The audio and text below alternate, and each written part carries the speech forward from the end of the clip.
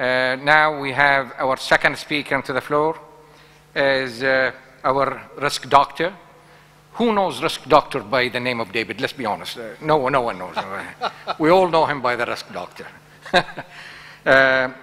Dr. David Hillson is an international risk management consultant and a director of risk doctor and partners.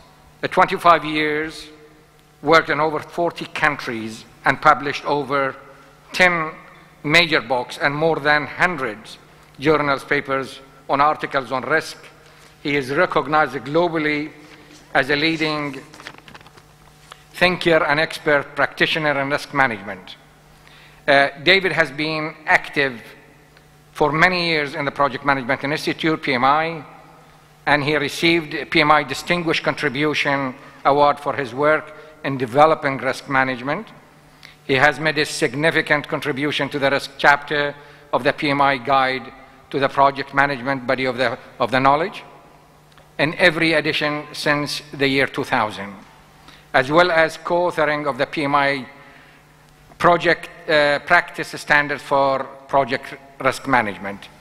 He is the only, he claims to be, he is the only British PMI Fellow. I think David is a unique person in the field of project management. Thank you. David has worked to build bridges between the PMI and the professional association, notably the UK Association of Project Management, APM, where he is an honorary fellow. He is also a partner and a member of the Institute of Risk Management, IRM, of which he is a fellow also. And David, known in the world, as I said earlier, of Dr. Risk. So please help me welcoming Dr. Risk to the floor. Thank you very much, Majid. I appreciate your introduction. And good afternoon, everybody. I hope you've enjoyed the conference so far. I certainly have. I've learned a lot from our other featured speakers and also from the technical track speakers. And the problem, of course, is choosing between those great speakers in 4 parallel tracks and how do we decide. So I'm very pleased that I don't have to compete with any of the other speakers, that we only have one session now at the end and you all have to listen to me. So I'm very pleased about that and thank you for your attention. I've been asked to present a thought leadership presentation around risk management to talk about new concepts and new ideas in managing risk in projects. I've been involved in risk management, as Majid said, for actually more than 25 years. I started when I was about 12. That's a joke. And I'm still involved in risk management. I'm still passionate about risk management because it works. And if you've tried risk management and you think it doesn't work, then you're not doing it right. And I'd like to suggest that risk management isn't as difficult as we think it is. It's a basic life skill. We're all alive today because we've managed our risks. If we just walked through life with our eyes closed, we would have not been here today. So we've all managed risk in some way. We are risk management experts, and it's not difficult. But the other reason I'm passionate about risk management, not just because it works, but because it's changing. Because risk management is still developing even today. Even after hundreds of years, we're still learning new things about how to manage risk. And that's why I'm involved with the PMBOK Guide. I'm actually the vice chairman of the project team updating the PMBOK Guide to the 6th edition. And as part of my responsibility, surprise, surprise, they've asked me to look after the risk chapter. And there will be some new things in the risk chapter that we've not seen before. And some of those things I'll be telling you about this afternoon, because risk management is changing. We're learning more about this uncertain world that we're in, and more about how to manage that uncertainty effectively. So when we talk about the word risk, it's a word in common language. Everybody understands the word, and we all seem to think we know what it means. I'm not sure we all share the same understanding of what risk really is, and so I'd like to start at the very first principles to make sure that we have the basics right before we go too far. Is risk the same as uncertainty? I think we all know the answer is no, because there are billions of risks in the universe and we don't write them all down in our risk register. Somehow we filter the billions of uncertainties in some way to make a risk register. So not all uncertainties are risks, but all risks are uncertain. So how do we filter?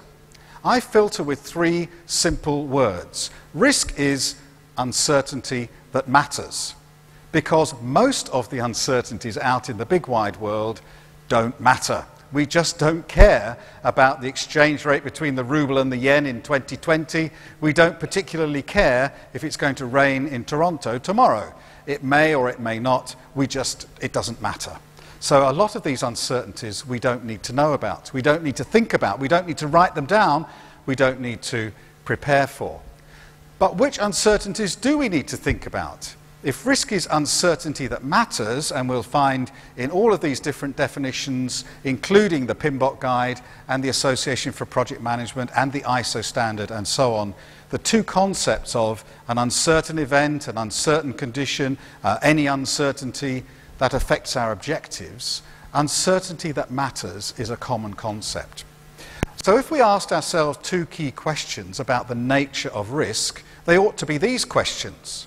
Risk is uncertainty that matters, so what kinds of uncertainty are we concerned about? And if risk is uncertainty that matters, what kinds of mattering are we concerned about? And if you ask people those questions, you typically get 2 answers. The sorts of uncertainties we care about are uncertain future events, things in the future that might or might not happen. And when we think about how they might matter on our projects, we're concerned about uncertain future events that, if they occurred, would have a negative effect on our project's budget or schedule. And I guess most of you would agree with that as a kind of a thinking basic definition of risk. An uncertain future event that may not occur. If it does occur, it has a negative effect on the project's budget or schedule. Essentially, we're thinking about threats. We're saying that risk is a bad thing in the future, and we don't want it to happen to our project because it could cost us time and it could cost us money. But best practice thinking about risk management says that risk is much more than just threats, much more than bad, uncertain future events that, if they occurred, would have a negative effect on our budget or schedule. There are many other types of uncertainties that matter, not just that kind of threat. So let's explore in the next 10 minutes what some of those things might be. What kind of uncertainties that matter should we be concerned about, in addition to the threats to our project budget and schedule? Those things are important, of course, but there are other uncertainties that matter. So if we're thinking about risk being uncertainty that matters, we want to ask ourselves, are there different types of uncertainty, not just uncertain future events? And are there other ways that these uncertainties could matter, not just posing a threat to our budget schedule, our project budget or schedule? And that's the opening question, the challenge question of this presentation. What else is there which is an uncertainty that matters, that could affect my project and which I need to manage proactively? So let's start with the mattering side. If we're thinking about uncertainty that matters, which impacts matter? We tend to think about uncertainties that will harm us, but just imagine something that might happen in the future that if it did occur, it would save you time, or save you money, or enhance your performance, or save your reputation, or reduce accidents. Would you be interested in that kind of uncertainty, that if it occurred, helped you to achieve your objectives? Of course you would. Of course, any uncertainty in the future that, if it happens, will save time or money, or enhance performance or reputation, that's an uncertainty that matters. So if we say that risk is uncertainty that matters, then that must also be a type of risk. So what we recognize is that managing risk is not just about stopping things going wrong. Managing risk is also about helping things go right. So we've seen that uncertain future events that are bad, we would call those threats. What would we call an uncertain future event that, if it occurred, was helpful? We call those things opportunities. An opportunity may never happen, but if it did happen, it would help us. If a threat happens, we're upset about it. We wish it hadn't happened. We wish we'd seen it and tried to stop it. But if an opportunity happens, we're really happy because it helps us to achieve our goals. We wish we'd seen it sooner so we could have captured it more fully.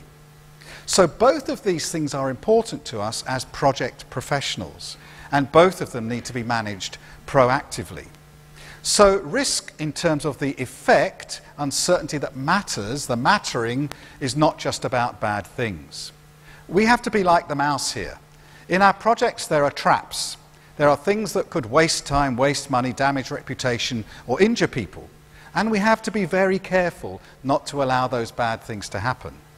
But in our projects there are not only traps, there is also cheese in our projects. Cheese is uncertain in our projects because we may not get it out, but what does it mean? Cheese in our projects means value, it means benefits, it means products and services that people want and need. And the challenge of our project is to get the value out whilst at the same time not springing any of the traps. Just like the mouse has to take the cheese without being killed. And so what we're looking for in our definition of risk is something that includes both cheese and traps.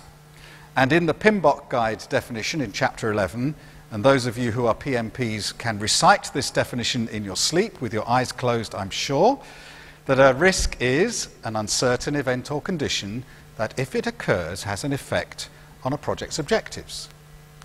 Well, of course, if you're a PMP and you were reciting that with me, you'll recognize there are 3 words missing. They're the words cheese and traps. Well, they're not the words cheese and traps, but they're words that mean the same thing. The PMI definition has said for the last 15 years that a project risk is an uncertain event or condition if it occurs has a positive or negative effect on project's objectives. So we've had in our PMBOK guide definition for 15 years, since the year 2000, this idea that some risk is good for you, as well as some risk being bad for you.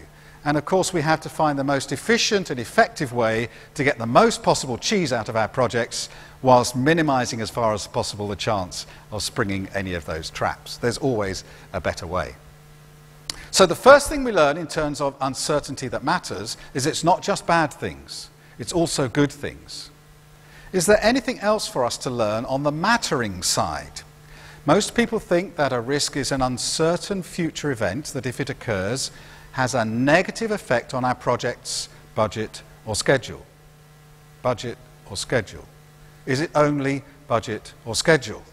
Do we not have any other objectives apart from budget and schedule? Of course we do. We have scope, we have quality, we have regulatory compliance, we have safety, we have lots of other objectives, and any of those objectives could be affected by uncertainty. So if risk is uncertainty that matters, we should be looking for any uncertainty that could affect any objective. It's not just time, it's not just money. So this is a much wider view of risk, not just threats to time and cost, but threats or opportunities which could affect any project objective. So on the mattering side, we see that we have positive as well as negative impacts, opportunities as well as threats, and we have any project objective in the scope of the risk process, not just time and cost.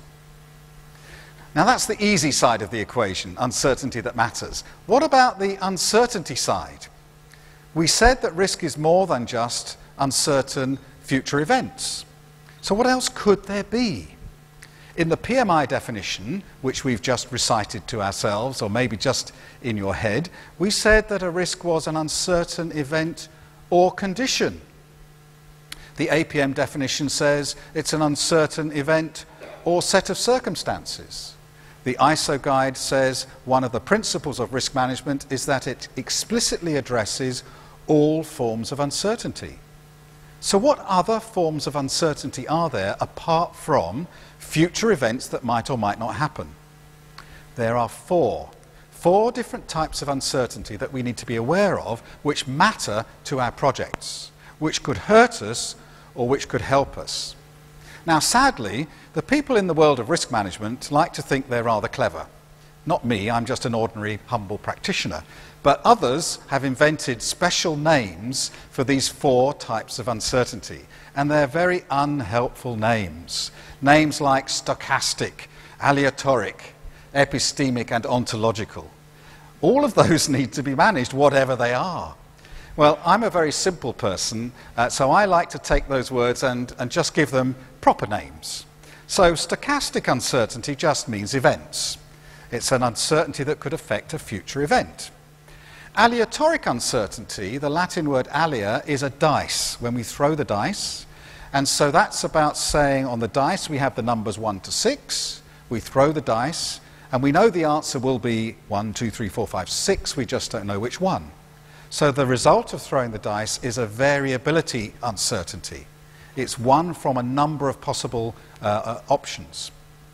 The Greek word episteme means knowledge. And so epistemic uncertainty is uncertainty that arises from lack of knowledge or understanding. Ambiguity risk.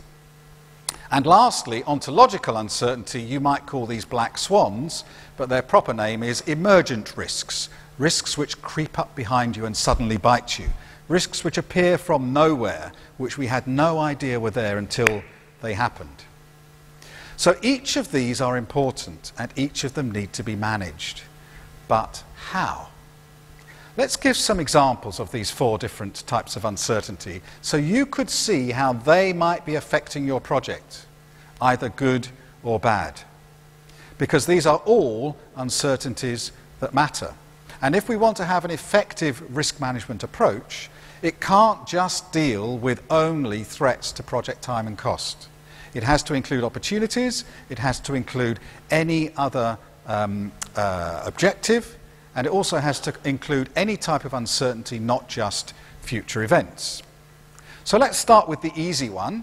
Stochastic uncertainty or event risk is the uncertain future events, the ones that we're all familiar with. Things that are out there in the future that may or may not happen. And if they do happen, they affect our objectives. So here are some common examples. You will find your risk register full of uncertain future events. Well, I hope you will. You should, because it's the thing that we're most used to. So things like key suppliers may go out of business, or the client may, as an opportunity, change our delivery schedule and allow incremental deliveries. Or we lose a critical resource. These are things that might or might not happen. They're not certain, but if they did happen, then they need to be managed because they would affect our objectives. And you're familiar with hundreds of these different types of things. And in fact, the standard project risk management process is tailored to deal with uncertain future events because we think about probability and impact. We draw a probability impact matrix or a heat map. We have standard responses for our threats and also for our opportunities, which we can implement to minimize threats, maximize opportunities. Make sure those bad future events don't happen, or if they do happen, they're smaller. Make sure that the good future events do happen, and when they happen, they're bigger. That's what standard project risk management is about. That's what you'll read about in the PMBOK Guide, Chapter 11. But it's not the only type of uncertainty that matters. How about throwing the dice? How about aleatoric? When do we throw the dice in our projects? We throw the dice when we are definitely doing something, but we're not quite sure how it's going to turn out. Where there are a number of possible values when we start to do the thing, and then when it happens, it will take one of those values. So, for example, we're going to run a trial, and we just don't know how long the trial will take. Maybe we run it once, perhaps we fail the trial and have to repeat. Or maybe the trial, we plan it for 2 weeks, it could take 1 week or 3 or 4 weeks. We're definitely running a trial. The event in the future is not uncertain because we're definitely running a trial. We just don't know how long it will be. We're going to have some sort of productivity rate from our staff. We're not exactly sure what it's going to be. We have a target, but it could be above or below. We have an estimate of our raw material costs, but the actual costs when we come to buy may be more or less, and so on. So these are things where the uncertainty is not in the event. The uncertainty is in the value of the event when it happens. And that's a different kind of uncertainty. What's the probability?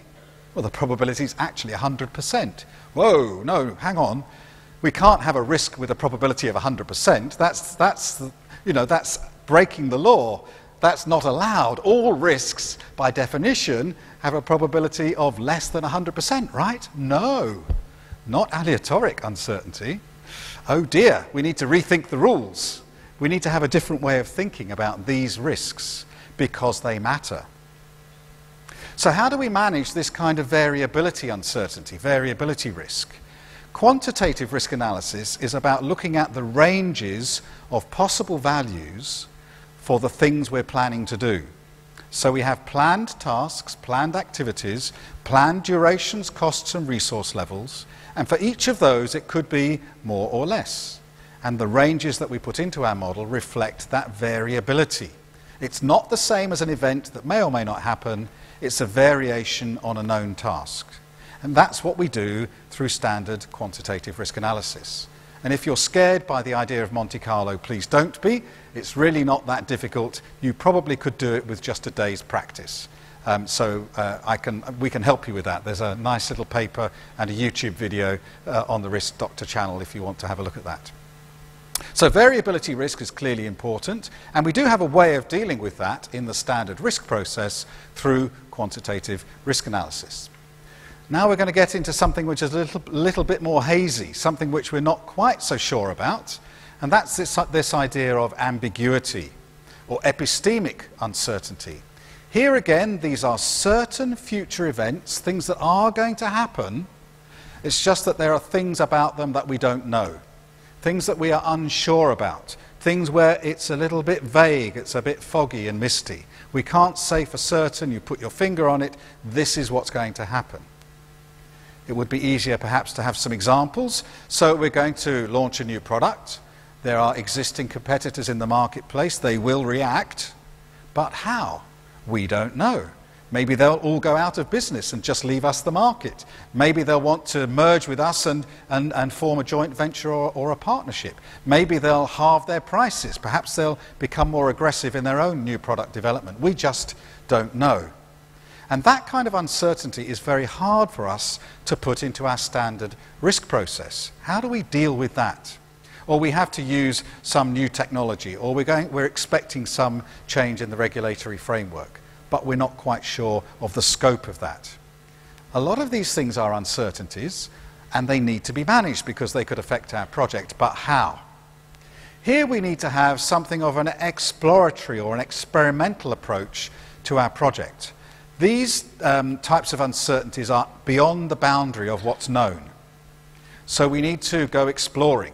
We need to explore through prototyping, through innovative benchmarking, through going out there and seeing what other people are doing, through seeking advice from experts or industry specialists, and finding out as much as we can about the area which is currently unknown to us.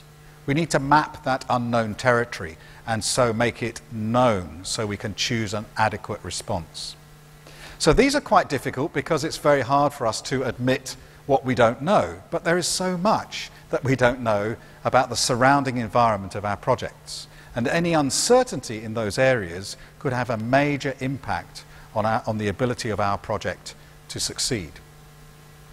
And lastly, the fourth type of uncertainty, the ontological uncertainty, known by most people as black swans, although they're sometimes a little grey and not always true black swans. Ontological uncertainty is uncertainty that arises from a blind spot, something that you cannot conceive of, something that is beyond your imagination, beyond your worldview, outside of your realm of experience or understanding.